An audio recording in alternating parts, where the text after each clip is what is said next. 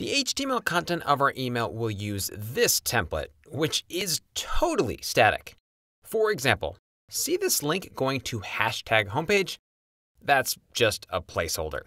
Normally in a template, we would use the path function to generate a URL to the homepage route.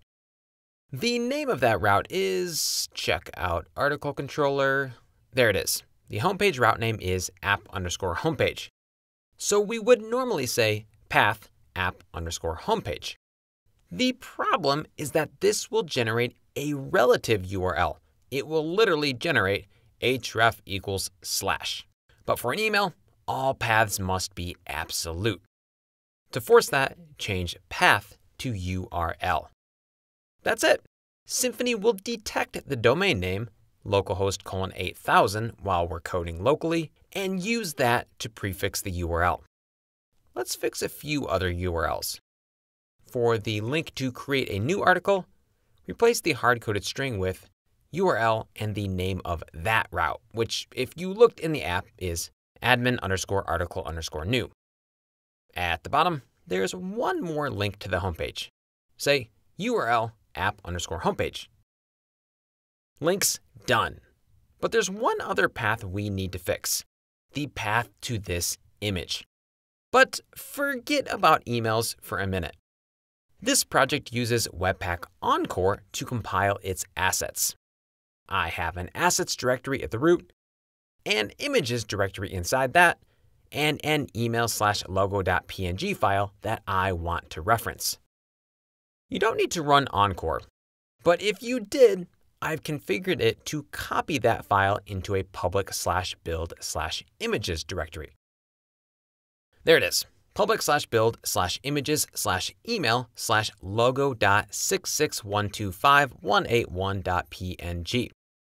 If you downloaded the starting code for the tutorial, you don't need to worry about running Encore, only because we ran it for you and included the final built public/build directory.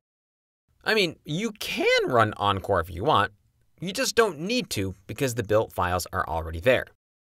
The point is, whether you're using Encore or not, the end goal is to generate an absolute URL to a file that lives somewhere in your public directory. To do that in Twig, we use the asset function. Pass this build/images/email/logo.png. Because we're using Encore, we don't need to include the version hash that's part of the real file. The asset function will add that automatically. Go team! If you're not using Encore, it's the same process.